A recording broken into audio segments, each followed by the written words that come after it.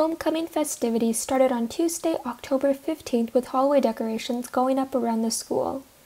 Throughout the week, Warriors celebrated school spirit in a multitude of fashions.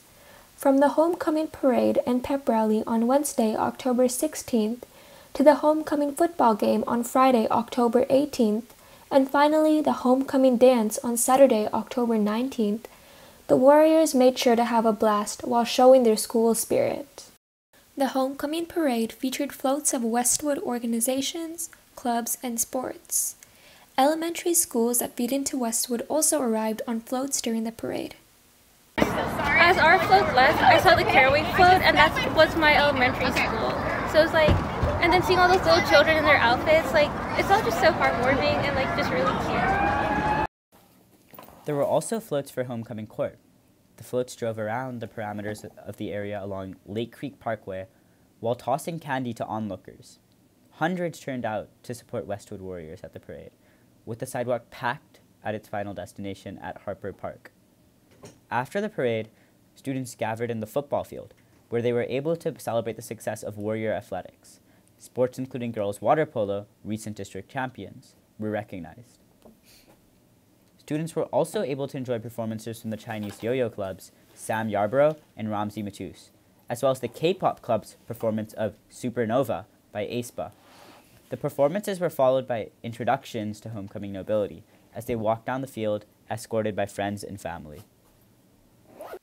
The floats and pep rally fostered a sense of community amongst the students as they showcased the intense work they had put into the clubs and organizations they were a part of.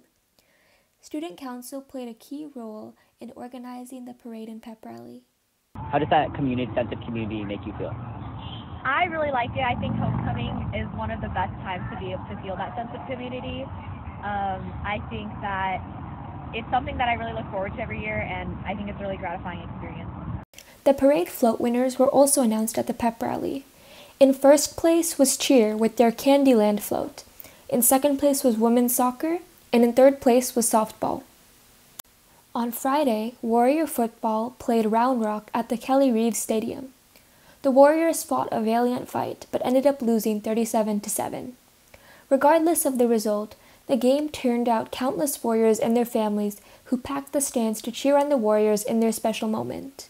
I always have a great time, being around everyone at Westwood. I think it's a great time when you get hyped for your team, Them boys going out there, they're hitting people, they're getting younger, they're good at what they do, and despite the loss, I think Westwood played well, and, I have a great time just cheering for them.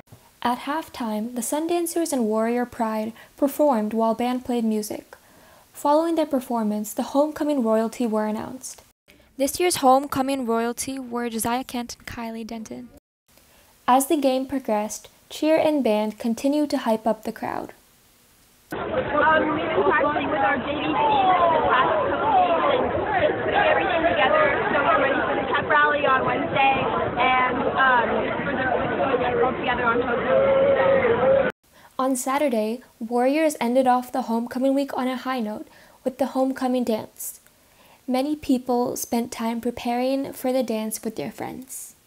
So what did you guys do to get ready for HOCO? Just a lot of music. I met up with like 3 people beforehand and we got ready together. So yeah, that was fun. At homecoming, Warriors were invited to play games like blackjack, poker, and a dice game called craps. Group gambling games helped students bond and contributed to the excitement of the dance. So how does this experience compare to your last HOCO? I think it was better this year. I feel like more people turned up, so it feels more energetic. All in all, this year's homecoming week managed to provide a source of fun and school spirit for everybody involved.